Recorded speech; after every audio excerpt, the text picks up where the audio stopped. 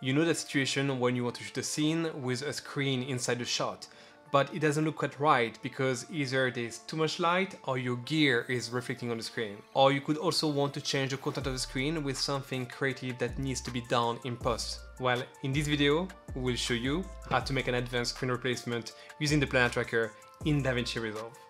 Let's get started. Thank you to everyone who subscribed to the channel. We really appreciate your support. And if you haven't subscribed already, think about doing so. We are making the assets for this tutorial available to you.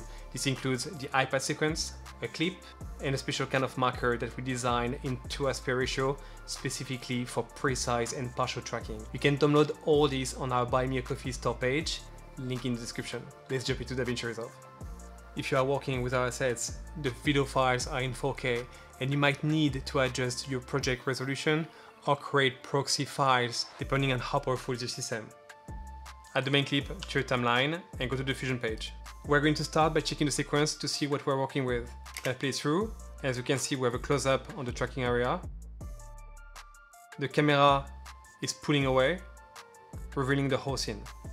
We can see how tracking could be made difficult because the screen is at times only partially visible, and this is where our special markers are going to be very helpful. Select the media in, type Ctrl or Shift space depending if you're on PC or Mac, type Plan for Planar Tracker. I'm going to move my nodes around to make it easier to work. Select Planar Tracker. In the inspector, change tracker from point to hybrid point area. For motion type, choose translation, rotation, and scale. The Planar Tracker is tracking a texture rather than a particular point, and you need to adjust the settings so it's matching the type of motion that you have in your sequence. Find a frame where you can see as much screen as possible. In our case, we're gonna start directly at the last frame. Trace the tracking area around the markers.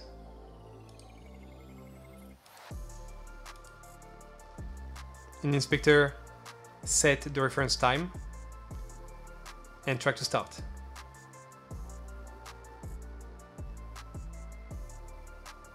We can see that even if the screen is partially visible, the tracking is a success, and this is because of how we design the markers.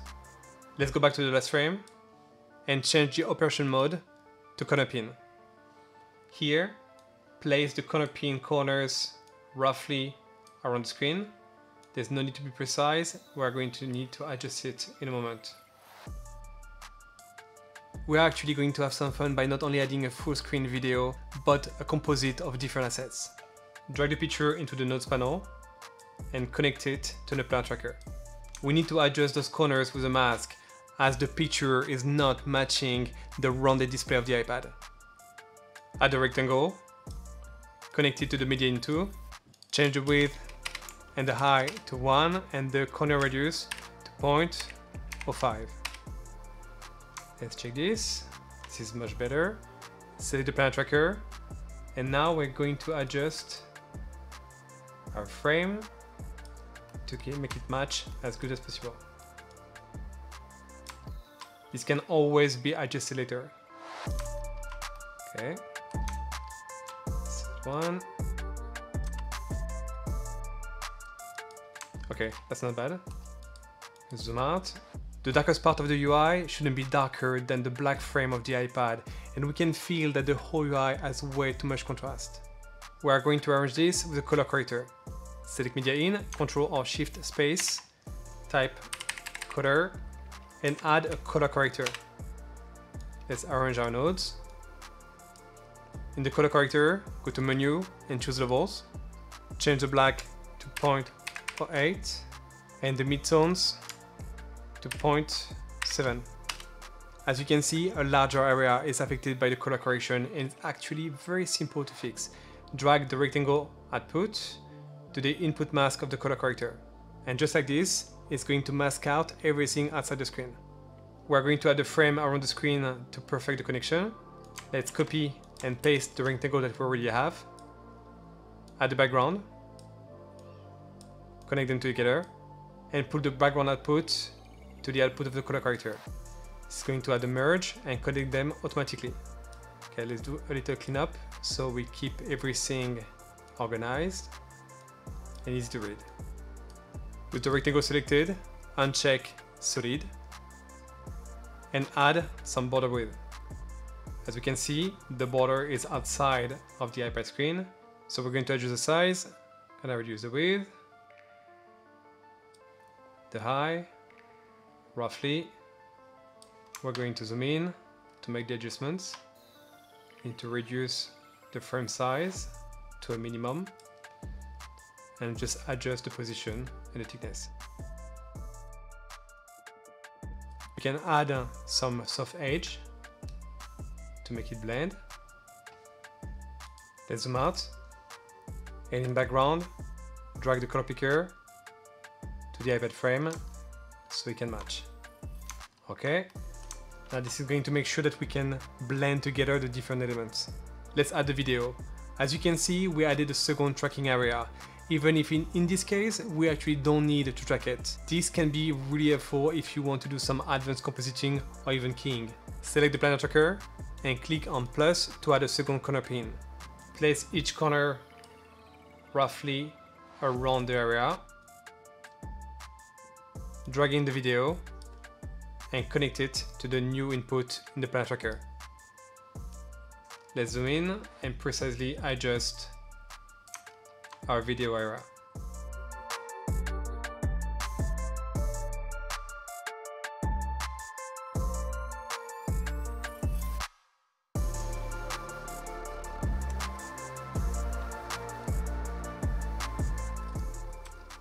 Okay, that'll do it. We're going to add a color corrector to make the video blend with the rest of the scene. Simply copy the first color corrector, select the media in 3, and paste. As before, the color corrector is affecting an area beyond the screen. We're going to add a new rectangle that we're going to connect to the mask input of the color corrector. Change the width and the height to 1, and just like this, we fix the issue. Next step is optional, but I'm going to add some extra bars at the top and the bottom of the video to give it a more cinematic look. Add the rectangle and the background that we're going to connect together, and connect the background to the output of the color corrector. We're gonna make, once again, some cleaning into our nodes. Select the rectangle, change the width to 1 and the height to 0.05. I'm going to move it at the top of the video along the y-axis. Adjust the color to match the top of the UI. Select the rectangle, copy and paste. With the second one selected, move it down along the y-axis to the bottom of the video. It starts to look pretty good, but if you ask me, the UI is a bit too sharp and it's not really matching the rest of the scene. We're going to fix this by adding some blur. Select the Planar Tracker, Ctrl or Shift space, type lens, and add a lens blur. Now this tool is very powerful, and with so many controls, you can actually achieve a very particular look. For this time, we are going to keep it simple. I'm going to move this tool, place it here. Let's arrange. We're going to add 2 keyframes to make the blur change when the camera is zooming out. One at 133 with the blur size at 0, and the second one at 218 with the blur size at 1.4. Now the blur is affecting the whole scene, and even if you don't see it properly through YouTube, it is very important that you learn how to fix it. We need not only to add a mask to our lens blur, but also to make it follow the camera movement. I'm gonna clean up once again my nodes. Select the Planar Tracker, change the operation mode to track, create a planar transform, change back the operation mode to corner pin, grab the planar transform, and connect it to the lens blur mask input. Add a polygon, trace roughly around the UI,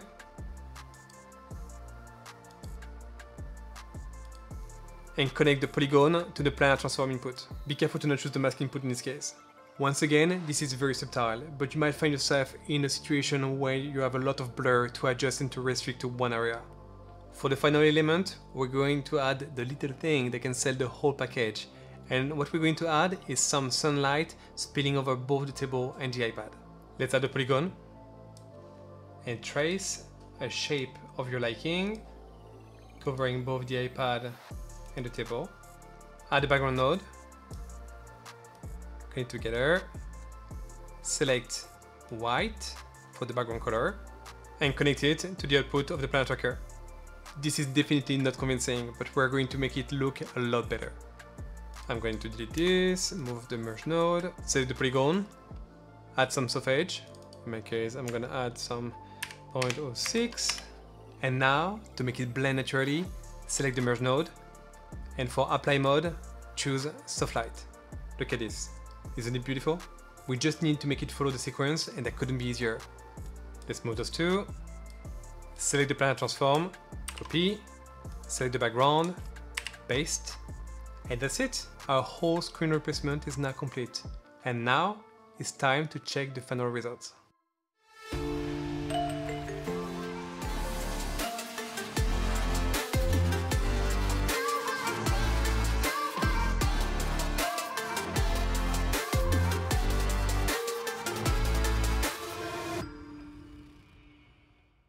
This technique is opening the door to so many effects, and if you have any question about the process or how to extend it for some crazy features, please comment down below. And if you enjoyed this video, leave a thumbs up, and don't forget to check out playlists about VFX and DaVinci Resolve. And we'll see you in the next video. See ya!